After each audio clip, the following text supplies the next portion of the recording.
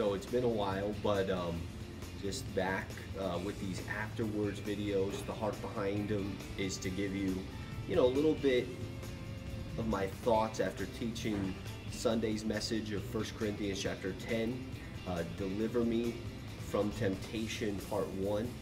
I've just been thinking about temptation, and there's a story that I always think about of how an Eskimo catches a wolf. And in this story, Satan is the Eskimo, and you and I are the wolf. And what he does is he takes a knife and he puts it in the middle of blood and all these things. He freezes it and he puts it out in the middle of the snow. And the wolves, they smell the blood, they come, they start licking that blood on the outside, and eventually they get to the knife, and their tongue touches the knife and begins to get cut by it. And the wolf doesn't even realize that it's now licking its own blood, and it's dying.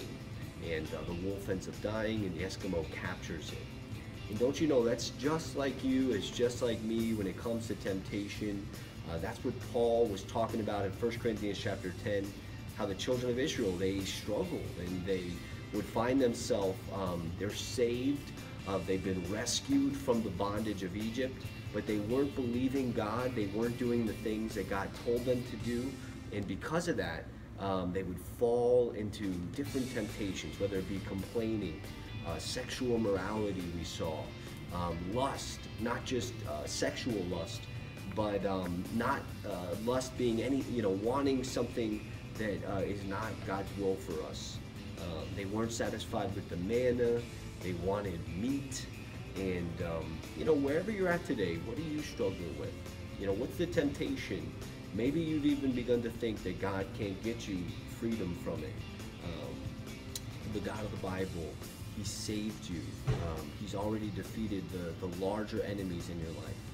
And He loves you so much. And this upcoming Sunday, we're going to look at 1 Corinthians. We're going to finish chapter 10. We're going to see how Paul tells us, inspired by the Spirit, no temptation has overtaken you, except such as common to man, and that God is faithful. You can trust the Lord. He's faithful. God is not going to leave you. The children of Israel, they blundered, they struggled, they fell into sin.